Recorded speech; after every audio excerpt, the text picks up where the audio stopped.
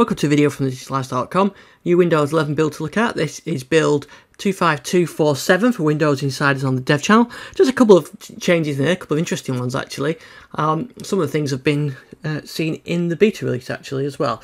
So let's have a look at what's new in this build. Now if you've got a device that's got a neural processing unit, I think the Surface Pro X has that, where you get an extra button down here, on here, which would be that would say Windows Studio Effects. So that's things like voice focus, audio effects, background blur, that kind of thing.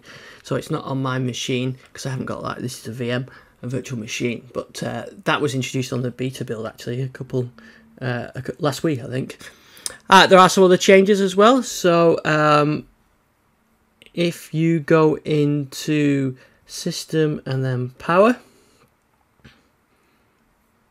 you can see you've got energy recommendations, and then you can see some recommendations to improve your energy consumption of the device. So things like dark mode, which I've got on, and it asking to turn the screen off after 3 minutes and so on. So you can apply all these, or you can go to the individual ones as well. So and it takes you to those settings as well. So that's quite a nice feature to be able to control that.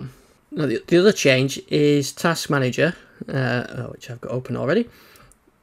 And that has a search button in there. So let me open an app. So if I start typing Notepad in there, you'll see it filters the results based on what I'm typing in. You can put the product ID in there, the binary name, the publisher name, and that'll list it. So it's a nice easy way of getting through Task Manager and find the tasks that you want to use. The other thing that's changed with Task Manager as well is the dark theme has been improved, or the theming has been improved. You've now got the option of dark, light or system, and some of the dialog boxes work better as well in dark mode. And I think if I can show you an example of that, with another effect, if I go to efficiency mode, this is a new feature where you can tick that, where it doesn't want to be prompted for that. So if you're always turning the efficiency mode on for an app, you won't get prompted. But you notice as well it's in dark mode, which is something that's new as well. There is a new suggested action where you can select text. Now this is US only, so I'm not sure it'll work. Let's give it a try. No. Suggestion action is not working on my machine, but that's because it's not in US English. But when you highlight a text like that, I've had this working when I've changed the region. You'll see a selected suggested action, and one of those is now just to copy the text. So that's quite useful as well. The other thing they're adding there is they show in the settings there, they show your cloud storage and how much you've used of that. They've made some other changes in the recommended section.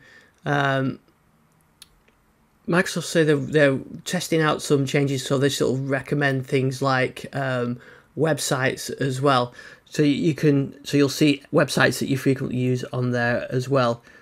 But it's based on your region and browsing history. So this is something that's starting Microsoft are experimenting with. So you may see some turn up on there. Something else that a lot of insiders have asked for is to show seconds on the clocks. So let's go to personalization, and okay, so it would be there. I've not got that set in yet, so this is again rolling out soon. So it's not available just yet, or not for everybody, but there's a show seconds option in the system tray clock, so you'll get your seconds down there. I know a lot of people have asked for that one. Including this build is some fixes, and you can get an ISO of this as well. So if you need to get an ISO, you can get that. So they fixed a bug when you install it from the ISO. So if you want an ISO, get the fresh one, and that should work. There's a bunch of settings fixed as well. There's a bunch of things fixed around taskbar and search and input as well. I won't go through them all, but they fixed some Bluetooth issues as well.